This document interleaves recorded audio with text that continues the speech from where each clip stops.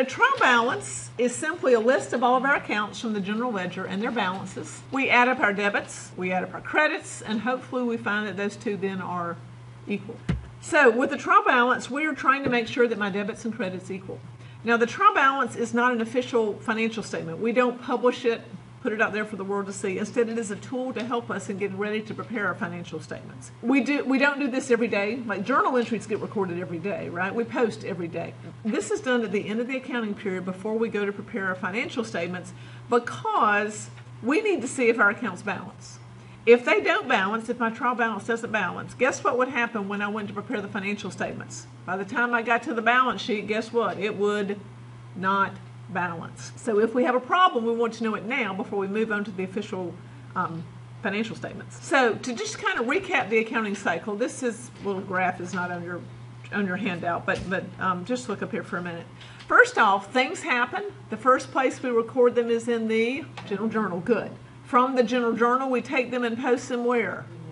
To the general ledger. And at the end of the period, we list all of our accounts from the ledger. We make a list to make sure the debits and credits equal, and we call that the trial balance. Once we have the trial balance prepared and we're ensured that everything is in balance, then we can go in and do our financial statements. Okay, so the trial balance, how do we prepare it? We go to the general ledger, we list each account, and we list its ending balance. If it's a debit, we put it in the left column. If it's a credit, we put it in the right column. And then we add them up. That's called footing. If you add up a column of numbers, we add them up, and then we compare the two totals. Hopefully we find that the dollar amount of my debits and the dollar amount of my credits then is equal. What if it doesn't balance? What if it doesn't balance? The total of your debits and your total of your credits doesn't equal. Well, first off, just check your math. You could have added wrong, subtracted wrong. Easy to do. Secondly, see if your difference is evenly divisible by 2. For example, if I took a $100 debit and I accidentally put it in the credit column, that would throw me off not by 100 but by 200. If I have a difference of 200 divided by 2, go looking for that number. All right, see if you put something in the wrong column then. Next, check and see if your difference is divisible by 9. If so, you might have made what's called a transposition error or a slide error. Anybody know what a transposition error is? It's flip-flopping the digits. Maybe you meant to write down 23 and you wrote down 32.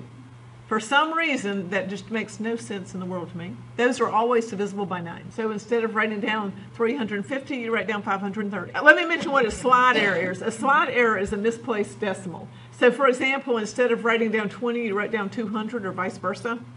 Those, a difference of 180, that's always divisible by 9 also. That doesn't pinpoint where your difference is, but it tells you, ooh, maybe I need to go back and look at those numbers very carefully because it's easy to flip-flop the digits then. What if the trial balance does balance? Hooray, that's a good sign. Does it guarantee that everything is correct? No. Actually not.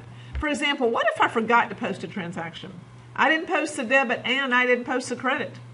Would my trial balance still balance? No. What if I posted an entry twice? Posted the debit twice and posted the credit twice. Would I still balance? Yes. Yeah. What if I had an entry that debited cash, but I accidentally posted it as a debit to accounts receivable? Would I still balance? Yeah, it was a debit. I posted it as a debit just to the wrong account.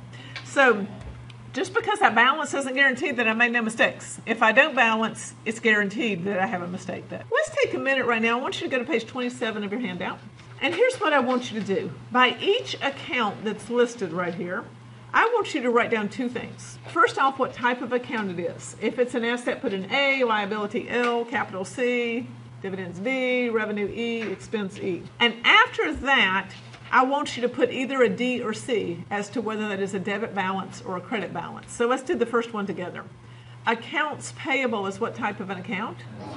A liability. Very good. The normal balance in a liability is a credit. Good. So you'll see beside mine right here, I just have an L and then I have a C. All right, so let's run down your list and do that on the ones that you have there, please, that remain.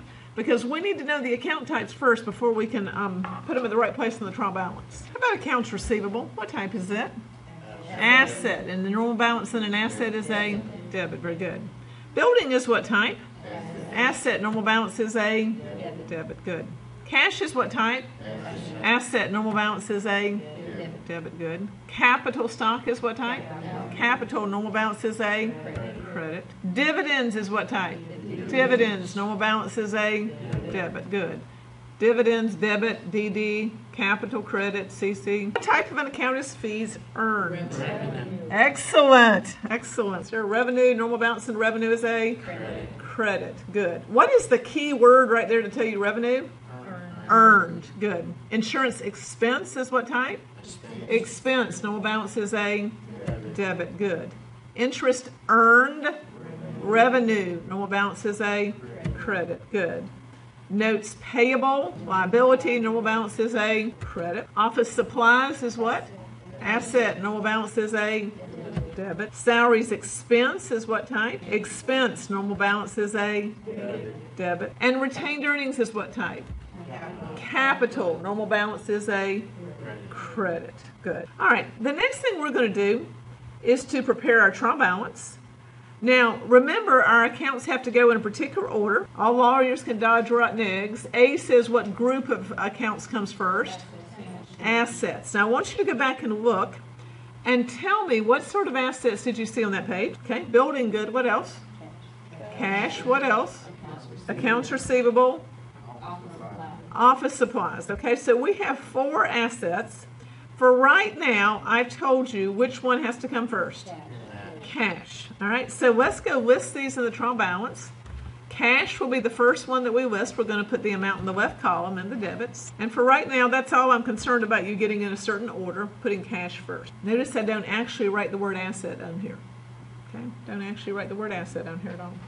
All right, what comes after assets? Liabilities. Well, let's look back and tell me what sort of liability accounts do you see? Notes payable and accounts payable. Very good. So we have 2 liabilities. It really doesn't matter to me which one you list next, honestly, because I found different books do it differently. But both of those are credits, so the amount's going to go in the right column. All right. After liabilities, all lawyers can. What comes next? Capital. Good. And right after capital comes what? Dividends, capital and dividends, right? Can dodge, see? So under capital, what sort of accounts did I have that are capital? Capital stock, good, and retained earnings, very good. Those are the only 2. And then right after that, we're going to list my dividends. Retained earnings and capital stock, they'll have a credit balance, whereas dividends has a debit balance. You always list the capital stock before the retained earnings. All right, all lawyers can dodge rotten. R, what comes next? Revenues. What sort of revenues do we have? Good. We had fees earned and interest earned. Remember, there are 3 words that tell us something's a revenue. Revenue, income, and earned. Good. And again, I don't really care what order you put these in. I believe your book will put them largest to smallest. Those are credits, so we're going to put them in the right column. All lawyers can dodge rotten eggs. What comes last? Expenses. What sort of expense accounts do we have? Insurance and salaries. Good. Again, I'm not really picky on the order. Your book will list these largest to smallest, but they always will put miscellaneous last. And then we're going to stop and add them up. It's the moment of truth. Pull out our calculator. We're going to add up the debits. We're going to add up the credits. Hopefully, we will find that the amount of my debits equals the amount of my credits. That's a good sign. And you ought to get 1,870 for both your debits and your credits. What if it didn't balance? Tell me this. What if that credit to interest earned, I accidentally put it in the debit column? What would that make my debits be? What, 1970? And my credits be 1770? That's a difference of 200. 200 divided by 2 is 100. Go looking for that 100 somewhere. See if I posted it incorrectly or put it on the trial balance incorrectly.